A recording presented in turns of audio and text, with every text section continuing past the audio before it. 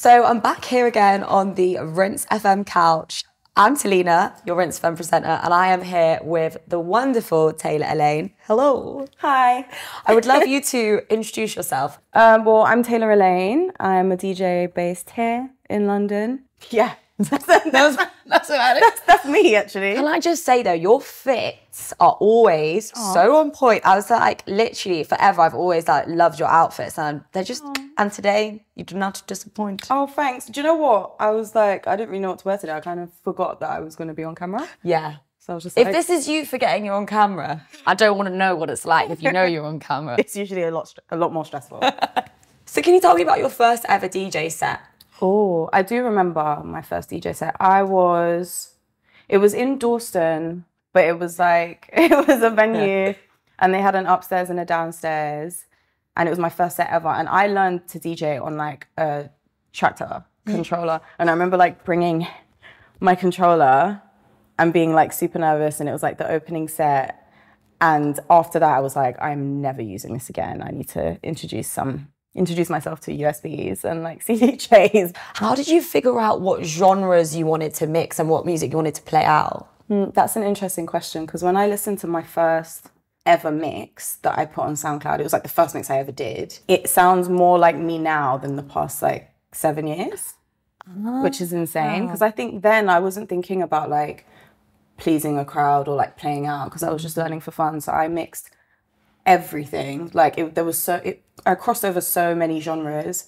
And then I feel like after that, I kind of, started playing hip hop more or like dancehall more. And I was like kind of boxing myself in without realizing. And now I feel like the past few years, I've almost gone back to like where I started. Yeah. Subconsciously. Like when I listen to my first ever mix, I'm like, oh, that's actually my favorite. Yeah. Like that sounds, it's like, it was like a full circle moment. Yeah. So you've got your own back as an artist by having so many genres in your roster. But I also feel like in this industry, sometimes there's this pressure to be like, oh, you have to like be associated with a certain type of genre in order to succeed. Like, what's your thing? What do you think about that? I noticed that like quite early on in my career, and I thought I had to do that only because it's like, I guess you're ticking off a box. Like when people are curating lineups, they're thinking, okay, we need a hip hop DJ, or we need someone that plays house, or someone that plays this. So I think a lot of DJs feel like they have to pick a box to be in, to be considered for spots. And I did that. I started playing like specific genres, but it was just really boring to me. And I do think and I feel like a lot of DJs now are crossing over definitely into so many different genres, and I just think it's more of like a surprise, and I love that. That's what your thing is. It's a surprise. It's a surprise. Like they know what energy they're gonna get. Surprise. Exactly. And also I don't know where I read this about you, but I started saying that and I was like, do I sound like a weird stalker? And then I was like, no, I'm meant to be doing this. This is my job. I just had like an inner monologue going on in there. That you basically update your USB almost every day. All the time. So like I get bored. So where are you finding your tunes? What makes you want to be like, yeah, I want this song on my USB? I mean, SoundCloud is like my place. I love SoundCloud. So I'll just be on SoundCloud. You know, they have like the daily drops and like the weekly drops. I love that because they just know what you like. But also wherever I am, like if I'm out and I'm listening to stuff, I'm a Shazammer. Yeah, I'll be in the club like, totally, 100%. What is this? Spot like, the DJ in the club, got the Shazam out. Like, you have to, because I think, especially if you play a lot, it's easy to have like your favorites. Because I do that. I have my favorites in my library. There's thousands of songs on my USB, and I'll have like 50 favorites, and I'll find myself like going to 3 gigs a week and just playing those same songs. And it gets boring, and I feel like you get bored of really good music really quickly. Can you give me 3 words that you would use to describe your sets and what people coming to Project 6 can expect? A surprise. Always. Also, just like dancey. I don't even know if that's a word, but that's like my main... I just want people to dance. Like whether you know the music or not, there's got to be like a certain frequency. Yeah. Refreshing, hopefully. Sounds delicious. That's great. You said that you've obviously worked in fashion PR. You DJ'd at the British Fashion Awards. You looked amazing. Thank you. No one recognized me. Whoa. Well, you did have a whole wig on. I know. And like a whole like Diamante situation. It was like people that I knew were just like walking past me and I was going, hi. And they were going, hi. Like they didn't know me. And I was like, no one recognizes me. Blonde, but fine. So with working in fashion PR, do you think that's what's kind of led you to combine music and fashion together? Naturally, yeah. Because when I was a PR, I was on the other side of the events that I play now. So like I was curating the events and like inviting all the guests and working the door and doing all that stuff. And so it's a world that I'm familiar with and that I do like. Yeah. And so I definitely feel comfortable there. Like I feel like it's a good space for me. Yeah, for sure. So you've also got a background in radio. Yeah. You started Plus One Radio. I did. And that was one of my first ever radio shows. I know, when I saw your name today, I was like, oh. I was like, I don't know if she's going to remember me. I was like, let me hold it to the interview. No, like I'm holding it in like going to the loo. Because I was like, it's honestly, I've got to say this, like for me, fangirl moment massively that I'm now interviewing you, because literally it was one of my first ever radio shows that I ever did.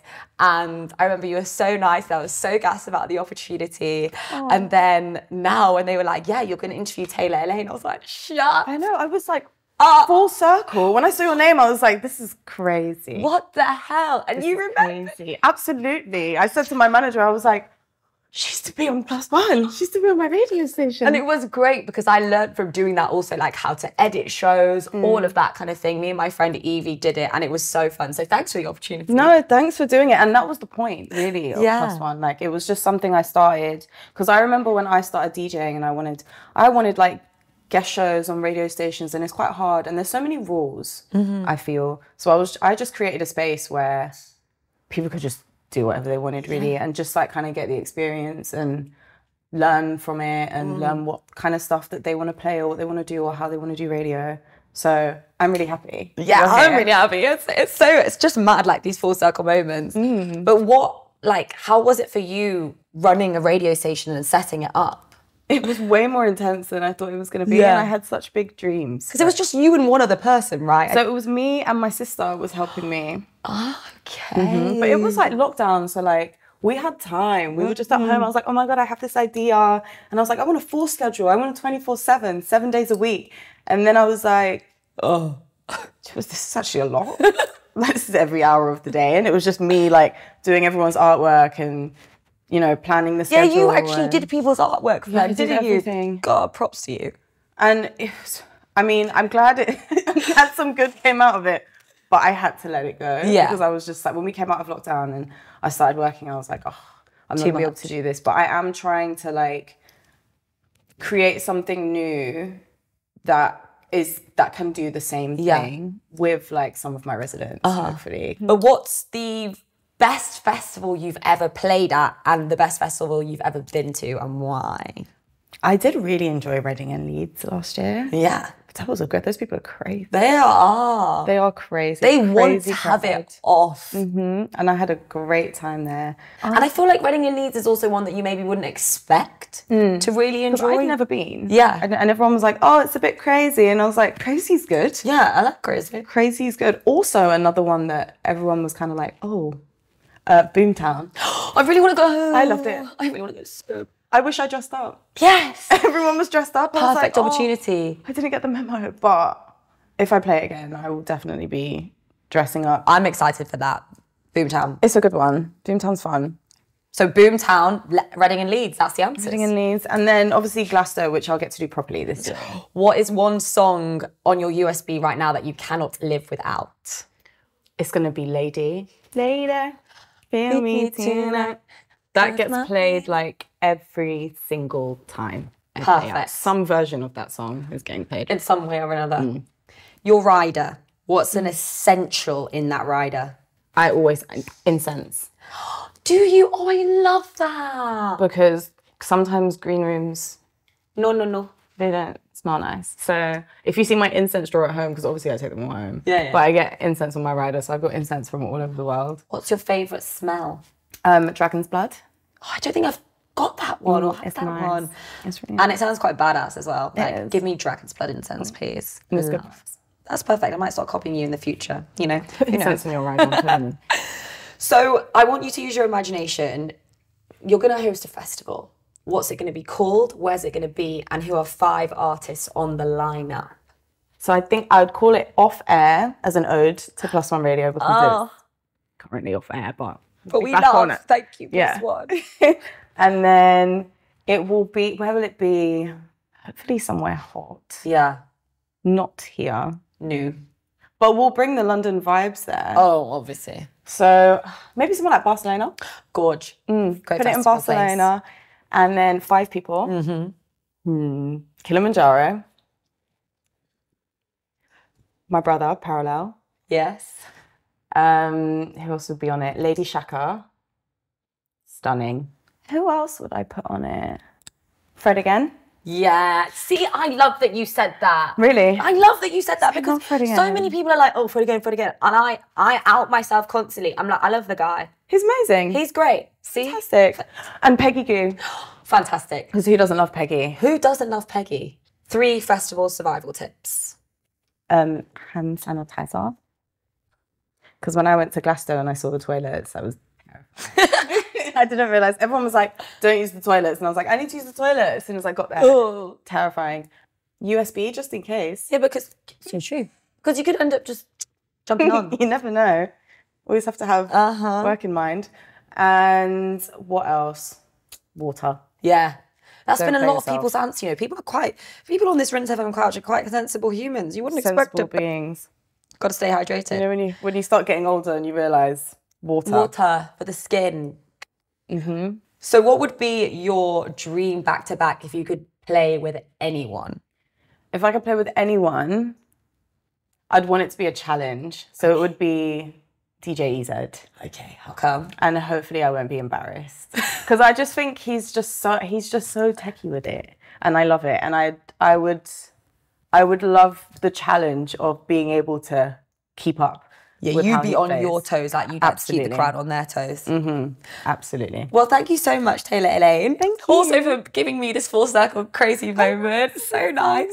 I can say that you are good at interviews. And I'm not just saying that. Really? Yes. I hope so. Yeah, you were great. Thanks, Thanks, everyone. Bye.